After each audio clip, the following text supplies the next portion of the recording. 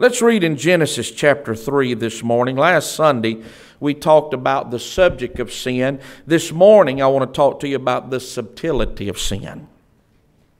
Then after we read in Genesis chapter 3, we'll turn to 1 John and read there. I just want to read one scripture here in Genesis chapter 3, and that is verse number 1. Verse number 1, Genesis chapter 3. Now, the serpent was more subtle than any beast of the field which the Lord God had made. So the serpent was more subtle than any beast of the field which God had made. Now over in 1 John chapter number 1. 1 John chapter number 1.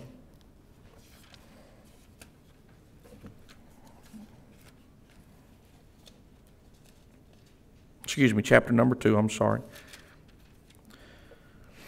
My little children, we're reading in verse 1, my little children, these things write I unto you, that ye sin not. That's the plan of God. He would not ask us to do something that we could not do, because He'll enable us to do it by the Holy Ghost. And if any man sin, we have an advocate with the Father, Jesus Christ the righteous. And He is the propitiation for our sins, and not our sins only, but also for the sins of the whole world. Verse 8, again, a new commandment I write unto you, which thing is true in Him and in you, because the darkness is past, and the true light now shineth. Now listen to this. He that saith he is in the light, and hateth his brother, is in darkness even until now. He that loveth his brother abideth in the light, and there is none occasion of stumbling in him. But he that hateth his brother is in darkness, and walketh in darkness, and knoweth not whither he goeth, because that darkness hath blinded his eyes. I like verse 12. I write unto you, little children, because your sins are forgiven you for His name's sake. What a Savior. Praise the Lord. The subtlety of sin. Father, we love you. Anoint, again, I ask you, the preaching of your word, Father. Anoint us to receive. Lord, may the Holy Ghost stir and shake and reveal and convict and help. And may your blood bring a remedy. May our will desire to be opened up and be honest with you, Lord, this morning. Anoint me to preach. In Jesus' name, and the church says with me, amen. I read to you in Genesis one of the most famous and infamous contexts of sin. The Bible said the serpent was more subtle than any creature that God had made. One writer said that he has a malevolent brilliance, talking of the devil. And what that simply meant, lining up with subtlety, it means that he's crafty with creations that come from attitudes of ill will, strife, and hatred that rise up very intense. He's crafty with all kinds of creations, but behind that presentation of that craftiness is attitudes and actions that are intense, based on ill will and hatred toward you and I. John 10:10, Jesus said, the thief cometh not but for to steal, kill, and destroy. So, based upon this, we must keep him labeled and identified right. I mean, there's nothing good about the old boy. There's nothing good about what he has to offer. There's no truth in him or his kingdom. So we've got to remember, he's crafty. He's still subtle. I mean, he can bring creations whereby he is allowed to enter our minds and our hearts and our inner being and begin to promote confusion and dissension and weakness. He's very creative when it comes to hurting people.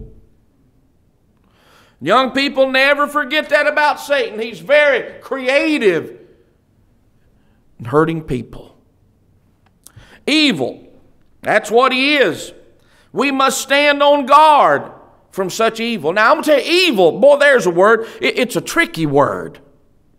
And the reason it's so tricky is because it can come in so many various forms and fashions, and it's always covered up.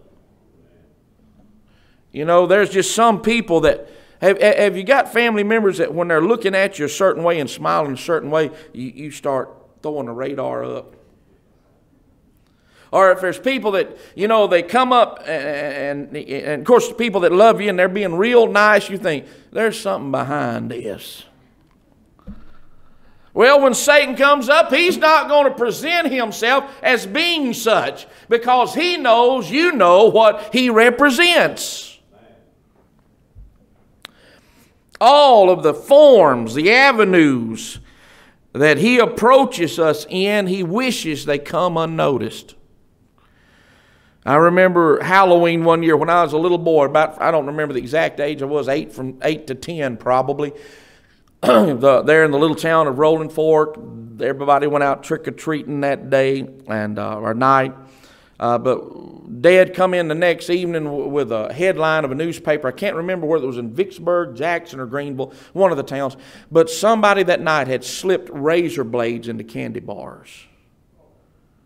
Now, you getting those single-edge razors and slipping them in. You know, at night when kids are out there and they ripped them off and begin to eat them, and of course you know what that did to their mouth. But now listen, you think of the evilness, slipping razor blades in what? Candy.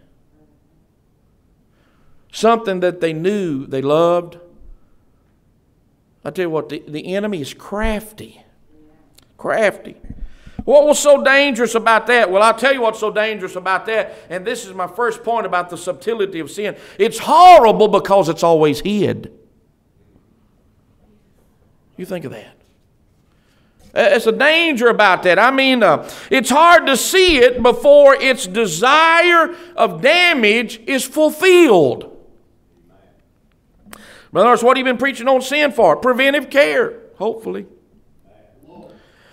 Oh, it's there, but we don't recognize it. The evilness of it until it throws its cover off and begins to describe its injury. You've heard the old cliche, you know, alcoholic beverages are advertised so beautiful and desirable. I wish they would let us as a church put billboards up about alcohol. And you know, the nicotine ads, boy, it looks so desirable and manly and picturesque. I wish they would let us put up a billboard of a lung on one side that's been cut open that looks healthy and a lung on the other side that's been cut open and full of nicotine. I don't think that'd sell too many camels, would it? So what are you saying? We must be on guard because we have an adversary that if he ever wanted to trip you and I up, it's in the day and hour we exist in right now. And when he approaches you, he's going to be crafty. He's already got a plan that's set up, been thought through, and as he presents it to you, oh, it's going to be horrible because the essence of it's going to be hidden. And so this morning, I'm preaching to you in a preventive care mode. We must be on guard. Amen. We must try every spirit. We must not be ignorant of his devices, for he is still our adversary. His nature has not changed. He's a roaring lion. He wants to devour you and I, and we must be busy and determined in preventing it. Amen.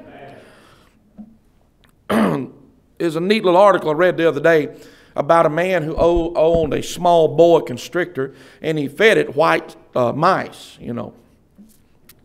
Funny thing, food for thought here. There was a lady in my town when I worked there in Rolling Fork. She owned a 8-foot boa constrictor. She had a blue Chevrolet van, and I knew it because she'd let that thing go loose in that van when she was driving.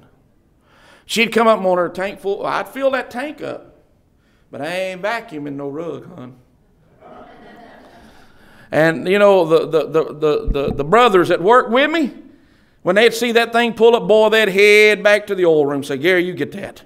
They scared. They wouldn't want nothing doing carrying a boa constrictor around, you know.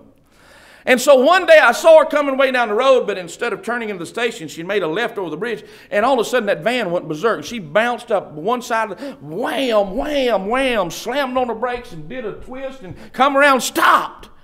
And out of that van she comes screaming, and I thought, see there? That snake tried to kill that woman. I could just imagine that old boa constrictor wrapped around her neck and her biting her nose, and she come running. Whoo, Gary, come help me. I thought, ma'am, you had She said, I said, what's happened, Miss Hamlin? She said, that mouse got loose in my van. Here she wasn't scared of an 8-foot boa constrictor, but the little bitty mouse she had in her box that she'd feed him got loose. And I looked at her and thought, you drunk, aren't you? You got to be drunk. Scared of a little mouse. I thought, Lord, have mercy. I knew whose house I wasn't going to, because I read an article, get back here, about the other day where this man put this little mouse in this glass cage with a small boa constrictor, and the mouse noticed what was in it. The snake happened to be asleep or whatever, and the mouse noticed the predicament it was in, just went frantic. Well, the mouse got to notice, and the snake wasn't doing anything, so the mouse did this. This mouse went to doing away with its problem. You know what that mouse did? It got back with its back feet and started raking the sawdust and the wood chips in that cage till it completely covered that snake up. Then the mouse act like, oh, it's over with. It's over with. I've covered it up. I can't see it, therefore it's a... But you know, sin always shakes its covers off. You know, the enemy is a master at convincing us that once it's engaged, we can hide it. We cannot. I don't care what form or fashion it has approached us in. If we let the enemy cause us to engage in it, it's there. And it's going to come out. The same person that tempted you to sin is going to be the same person that exposes your sin. He's a murderer. He's a liar. And again, I say there's nothing good in him. And I'm talking to us about the subtilty of sin. Listen, that snake woke up, shook that sawdust and clippings off, and became what he was, a murderer. That mouse was gone in a few seconds. I read a cute little story about a coach and teacher who was trying to impress upon his students and athletes that sin will kill you. And so one day he had them come in a very small room, and they noticed, why are we huddling in there? And he said, gather around, boys. And there was one table right in the midst, and they were just shoulder to shoulder. Of course, some of them were pressed right up against that table looking down at it. And they noticed here was an old country boy, had them big old blue overalls on, you know, what were Big Smith or Big John or whatever. And he had his, you know, John Deere hat on, and he was there in his work boots, and he had a big old burlap sack under there. And they didn't see the sack, they just saw him. And the coach come in there and he called the guy's name. I forget what his name was. And all of a sudden that big old boy stood up and picked up that sack and dumped out a 6-foot rattlesnake on that table. Of course, you do that around Atlanta, Georgia. The coach said that the boys, high school boys, screamed, slapped one another, grabbed one another's hair, yanking for supremacy of getting close to that door. They stomped, they beat, they cried. Finally, they all got outside, and that old country boy got that snake back in that sack and threw it and walked on out. And the coach finally said, let's go to another room. And he said, now look. He said, if that'd been cocaine, it would have tempted you to take it. But since there's a rattlesnake you ran from, but he said, I want to remind you, he said, both of them will kill you. I mean, it doesn't matter which way sin comes. It's got one aim. It's going to destroy and kill. The thief cometh not. The Greek language signifying this is the only reason. He has a character that it can be no other reason. He comes but for to steal, kill, and destroy. What I'm saying is this, you and I, we've got to steer clear of sin. We cannot allow it access into our minds or our hearts. We cannot give it the most mighty minute breeding ground. If it does, what will it do? That's the projection. What will it do? It'll take us to a point of complete annihilation. Let's be reminded of it for what it is. It's nothing. It's death. Eternal death. Where are we today? I want to tell you, sin's horrible because it's usually hid. It's taking you somewhere. And the sad thing about this sin is it does not reveal itself before it's done something that's either hard to fix or is irreparable. How many of you remember about the old asbestos situation that come up? You know, people marveled at that material to where you could surround hot pipes or any type of extreme heated element and it would be insulated by that asbestos. But now, at 1 year's time, that there was over 500,000 people treated with what they would call the asbestos disease. And they said the sad thing about asbestos is this, that when it becomes a medical problem, it's too late to fix it. It's there. And this morning, I want to remind you, you know, sin's hid. It's similar to asbestos. It will not show up in its reality until it's done something realistically. And that realistic thing is called damage. It's called pain. And there'll be things lost that'll be hard to fix. And some irreparable altogether. I'm trying to tell you, it's still sin coming from the same old devil. There's nothing good about it. I don't care if we're living in the year 2006. I don't care how politicians, and I don't care how some preacher would wish to paint it. If it's sin, it's of hell. Amen. It'll take you to hell. It'll turn your life into a living hell. So what I tell us to do today is this: be on guard against it, covered by the blood, empowered by the Spirit, full of the Word to tell it no, no, no 1,000 times over. The subtlety of sin's horrible. It's because it's hid. They say some of the symptoms of asbestos won't come up till 30 or more years down the road. But it always reveals itself. I mean, sin finally wakes up and says, oh, by the way, I've been here. Then it always wakes other people up and says, hey, did you know I was living inside this person? Look what I've done. Isn't it neat? It's a sad day when the world loves to see the demise of their neighbor. That's where sin is. It destroys. Maybe not now. Maybe not now. Yeah, the devil will show you. It's concealed, isn't it? It's well packaged and contained. But I'm telling you, if you're determined in it, if you're determined to attach yourself to sin and premeditatedly practice it, then one day, eventually, maybe not now, it'll destroy you privately and destroy you publicly. Why? That's the way sin is. We can't play with it, can we? Probably, listen, and this is an important thought, probably when you'll be needed the most by others is when sin will destroy you privately, publicly. Mom and Dad, you can't afford to play with sin. We can't afford to. You know, we're needed. Now, there's sometimes we might not feel like we're wanted, but we're needed. Amen. Another thing, it's horrible because it's hurtful and it's hateful. It's not only hid. I gave this illustration to the kids the other day. In 1986 in the Black Sea, this is what sin can do to our nature. Oh, Brother Norris, I'm not like that. I know you're not, but let's just talk about what we could be so we make sure we're never that. I mean, my grandma was a master artist at getting me to do what she wanted me to do, and she was master at causing me not to do what she didn't want me to do because she had scared me to death. You know, when you're 4 and 5, 6 years old, out there by a ditch, it kept flowing through. I mean, we had a ditch about, 8 feet deep and about, 9 foot wide coming right by our house, close from here to that wall there. And it was before they channeled things. I mean, here would come cottonmouth moccasins. Now it'd be alligators in the midst. My little brother woke up the other day and had a 12-foot alligator right there by his door. Whew. Talk about exciting. Go to the Mississippi Delta for a while. You'll leave quicker than you went.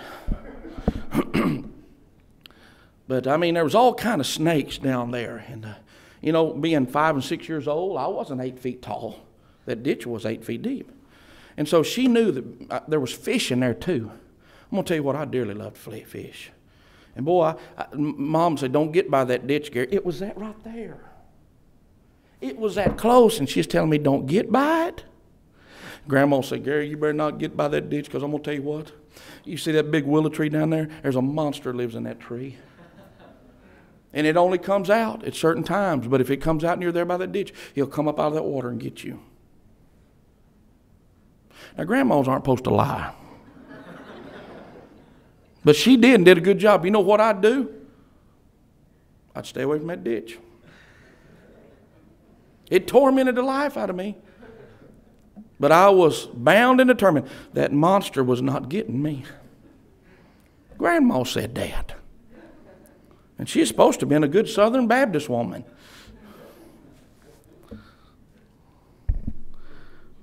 These two ships off the Black Sea collided.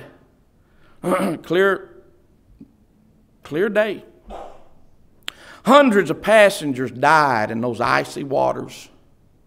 I mean, two ships just, clear blue day. Boom!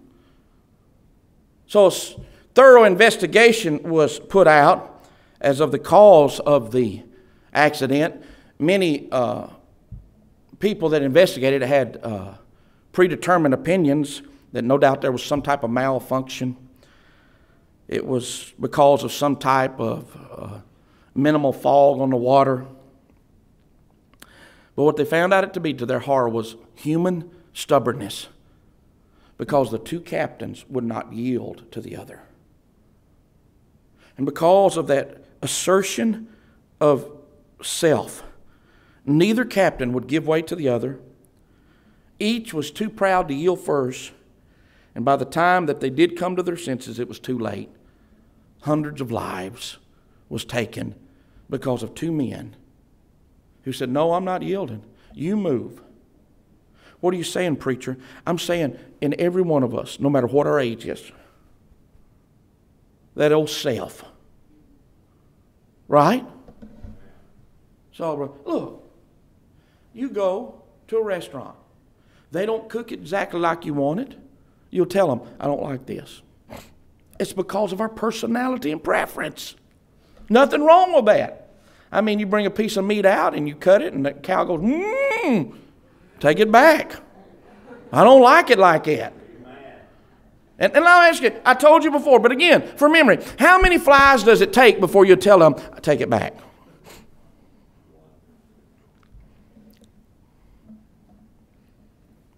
We are people of preference. And the enemy can shape that selfishness unto where we will not yield. I could be like that, but because I'm perfect, I'm not. I could say I want it my way. And just because of my selfishness, it would bring anxiety and tension on everybody. Now, I know you're not like it, but let me tell you how foreigners are. I'm from Mississippi, so I'm a foreigner.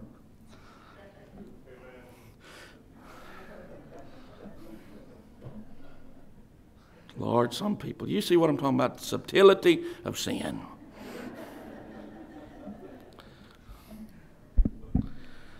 I mean, here's two captains. I'm not yielding. What they forgot was there's a lot more on that boat than just them. I mean, listen to me, church. Your home. Would you let a robber come in at any space of the night and say, I'm going to take your kids, and you say, okay?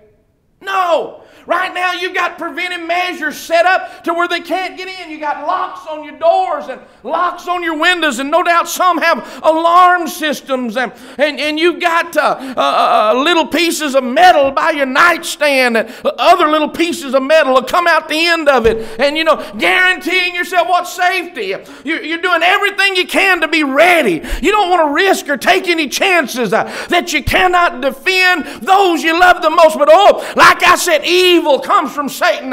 He'll come in another form or fashion, and your guard's down because it appeals to our carnality, our selfishness, and things will get in our heart. I want to tell you, friend, you can't afford, I can't afford to become so selfish that we become murderers, just like that's what those captains were labeled as. They were tried as murderers. If you have something in your heart to where your flesh is growing and flourishing by it, you're not going to be the only one hurt or offended by it. You're going to offend others. You're going to weaken others. You're going to injure others. You're going to hurt others. I'm telling you this morning, sin in its subtlety is horrible because it's hurtful, it's hateful. And this morning, that we be bathed in the love and humility of our Savior, that we do that which is right and beneficial and helpful.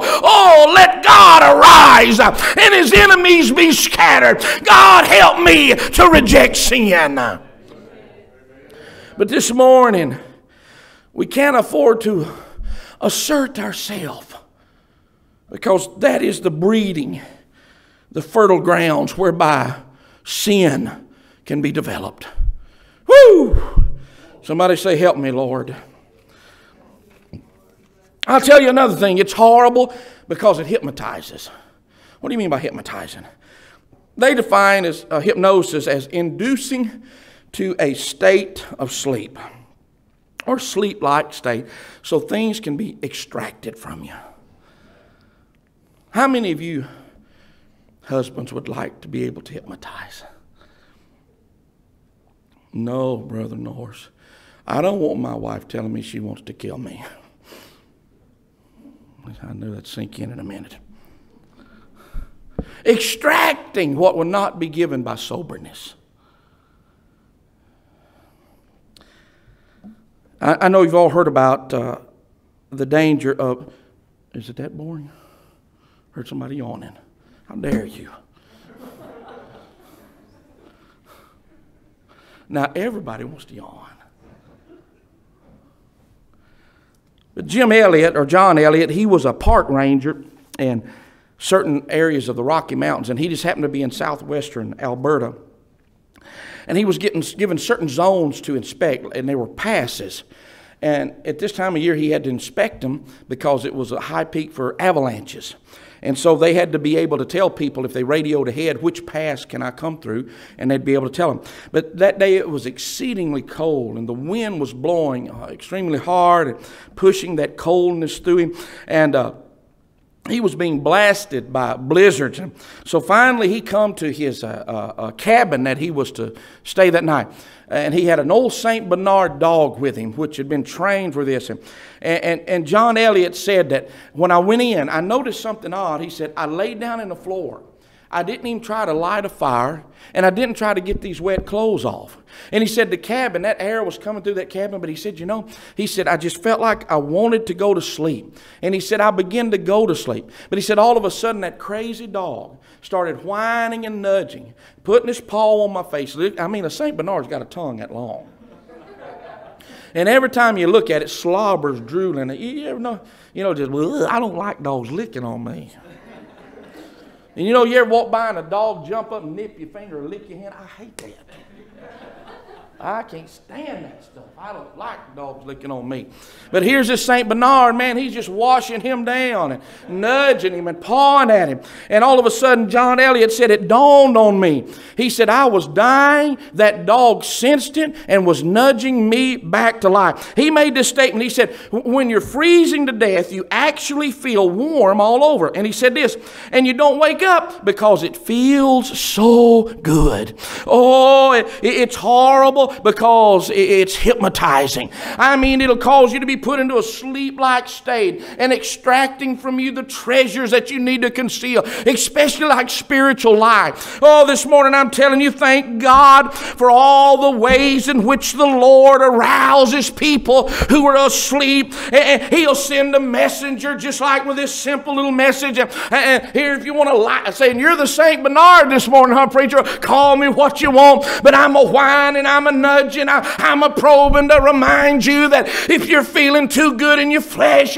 you're sleeping the sleep of death. Oh, listen to me, church, this morning. Let me nudge you away. Let me stir you. Let me arouse you to an awareness that God loves you. Hallelujah. He doesn't want you to sleep the sleep of death. And listen, I want to tell you, listen to this preacher. Sometimes the methods used to awaken people like that are drastic, but always good. Amen. Let us never imagine that because He shakes us, He hates us. No, He loves us. But please, let it be preventive care. Oh, when that sin comes, say no in the name of Jesus. I don't care what shape or fashion or form. It's going to carry you to the same old place every other sinner and every other sin winds up. That's death. Oh, accept this nudging this morning to stand guard for you and your family, to stand guard for this church. Can you say amen?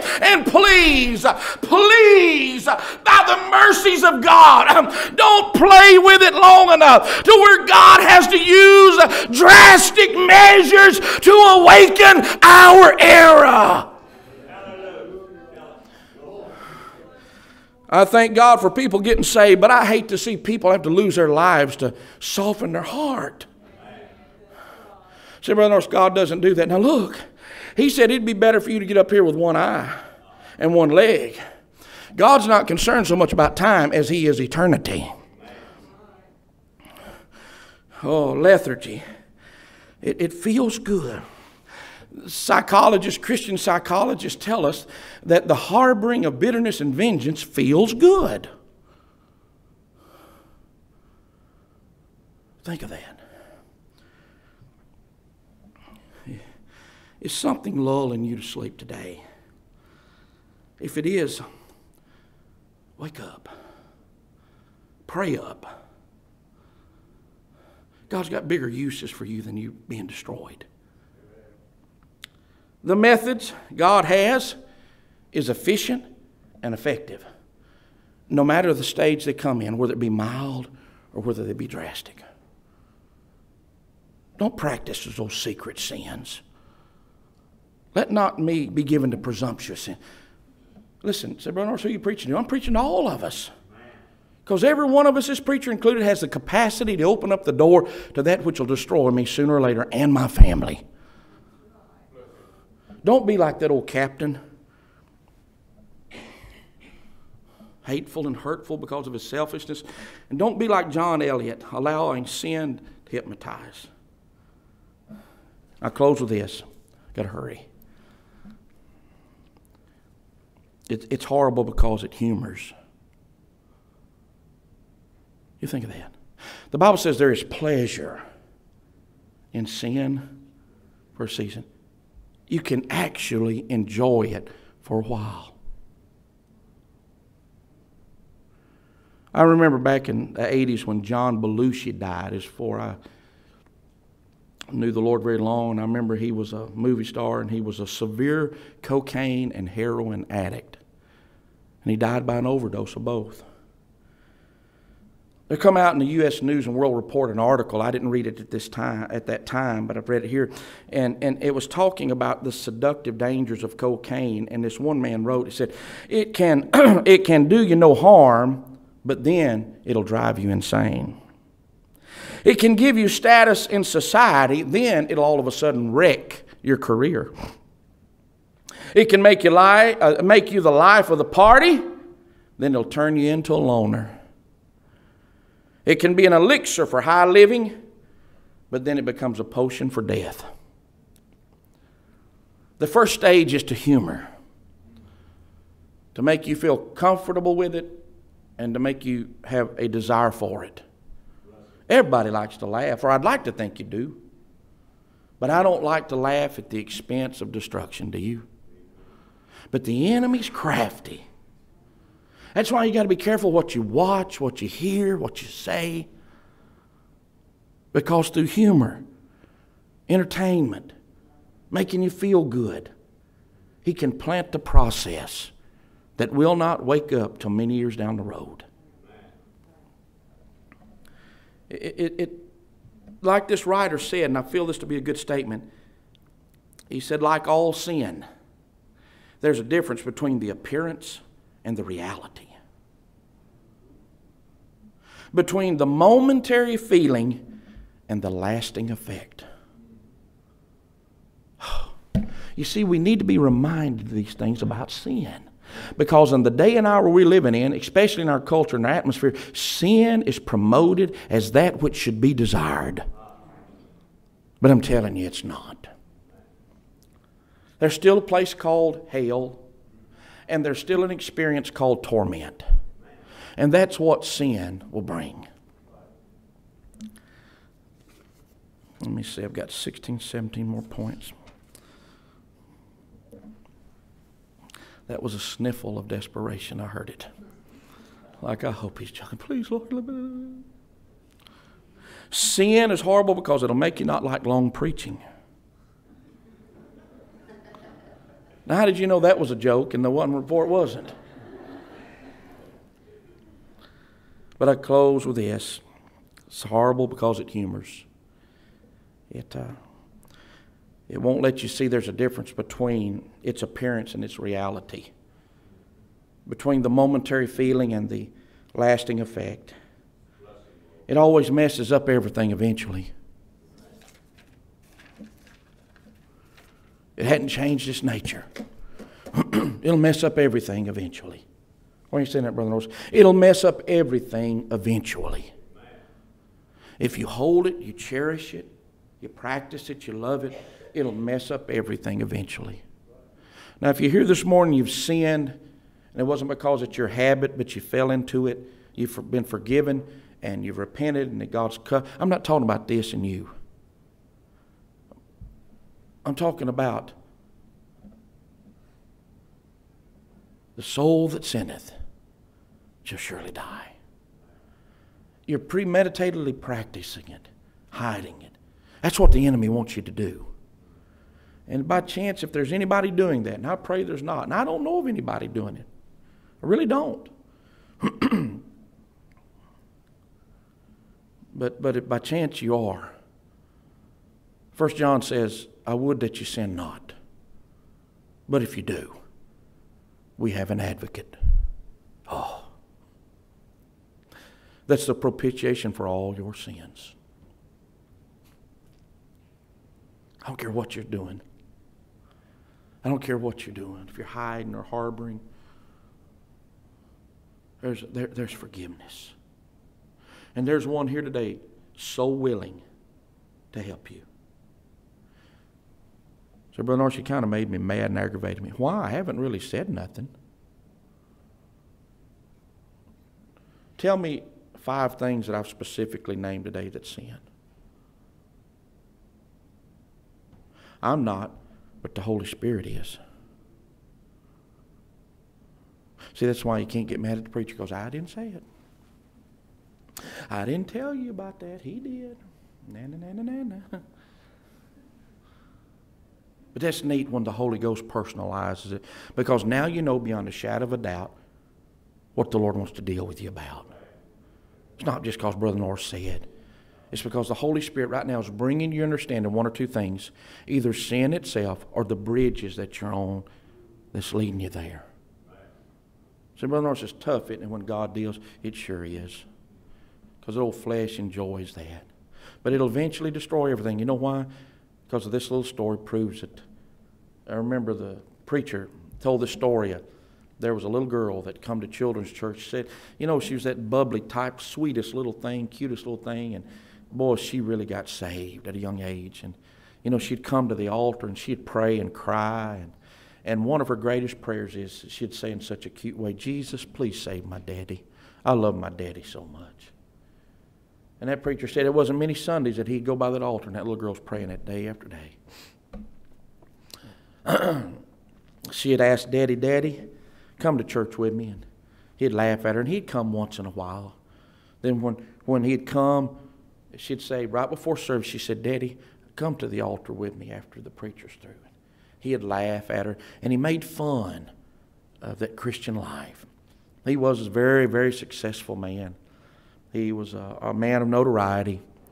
And he just looked at Christianity as something that would harm the view and the presentation he wanted to have of himself in the eyes of others. And she kept on, year, Brother Steve, after year. Daddy, come pray. Come pray. She got older, Brother Meeks. Still sweet. But finally, when she got old enough, she took it all she could take, that rejection. And it was her fault, but she let the enemy start working on her. Finally, she just quit going to church altogether, and her daddy noticed it. She started living around with the wrong people, entered drugs, immorality. And Brother Wade, before it was over with, she was so destroyed by the power of sin. When her daddy saw her one day, he was so overwhelmed that he went that day and got the preacher. And he went down to the same place that little girl prayed and asked the Lord to forgive him and save him. And he did. Gloriously saved him. He left that place and went out and found his little girl.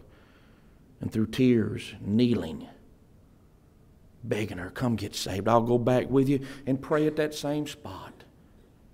He begged and he pleaded. And said all of a sudden he stood up and he had her hand in his hands, and he said all of a sudden she broke out in eerie, hilarious laughter. And said, Daddy, you've waited too late. From the time that article was written, I haven't heard if she's ever returned. But I'm telling you, that's sin. There's sin in its package. It'll destroy everything eventually. And this morning I'm so thankful that Jesus, oh, what a Savior. He's trying to cut things and scenarios like that off. He's trying to intercept hearts. And he's putting up red flags saying this is sin. Stay away from it. You know why? Because of the deep love of God. We've been created for His good pleasure. And that's what He wants upon us, good pleasure.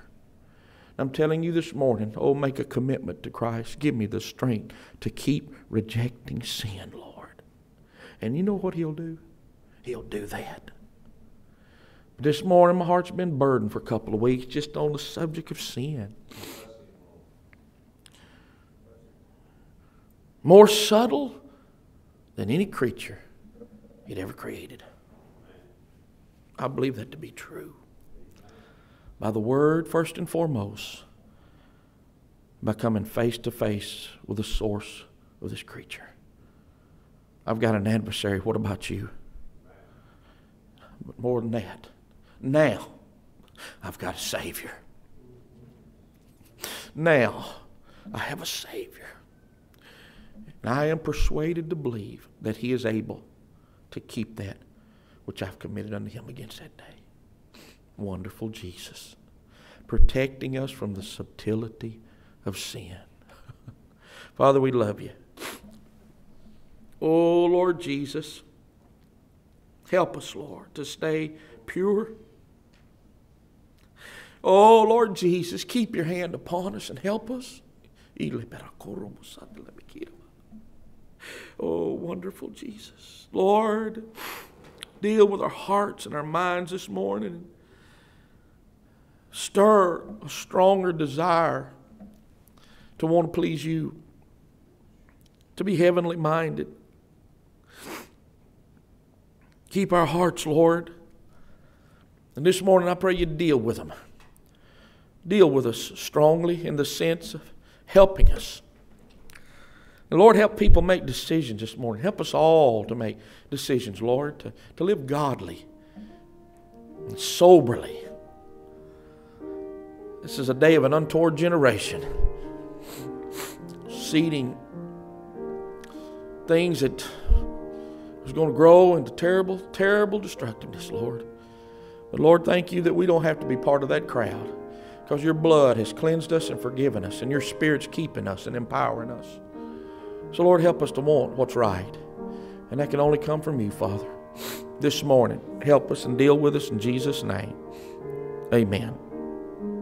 Right there where you're seated, please, no one looking around. I'm not going to embarrass you. I'm not. Embarrassment and humility just is provoking.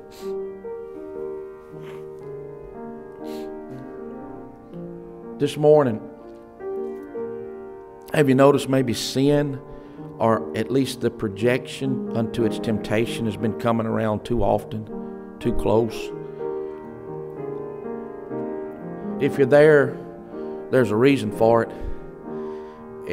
It's probably because the enemy has determined a season to visit you. Just like he did Jesus, Elijah. And I'm going to ask you a question. What are you going to do? You can't afford to cave in. I've tried to tell you in a very weak manner this morning, it's nothing to play with.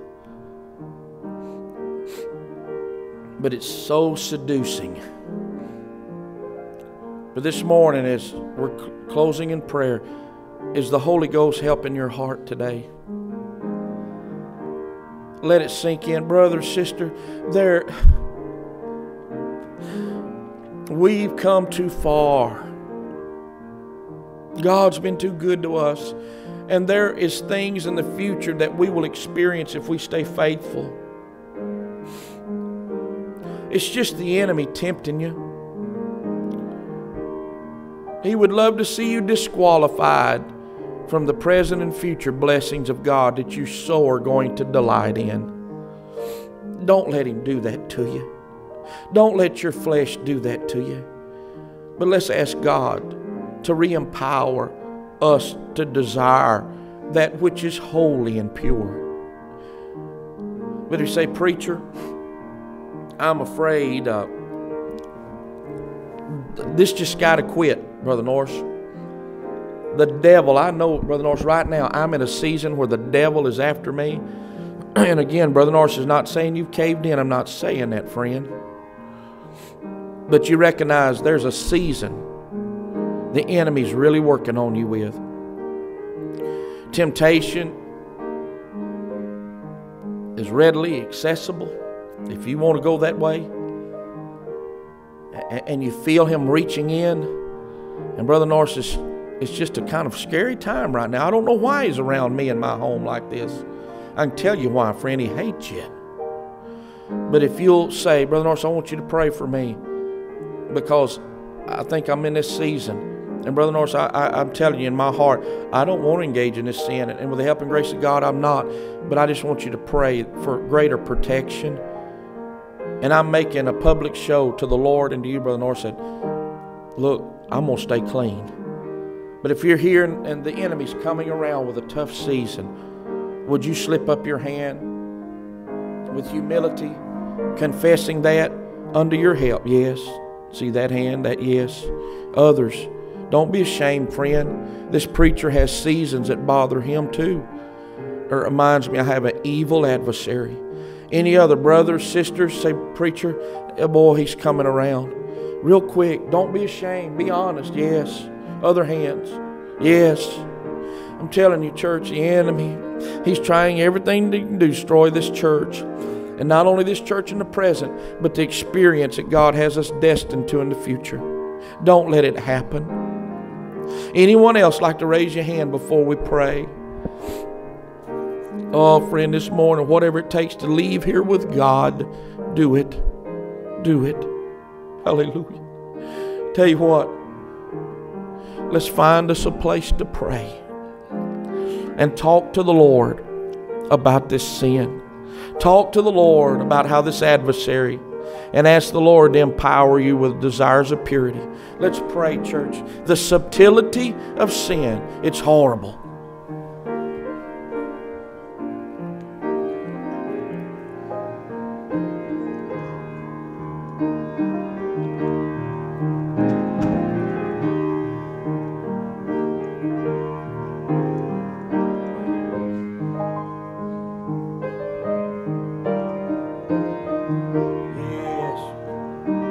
That's right, brothers, sisters, young people.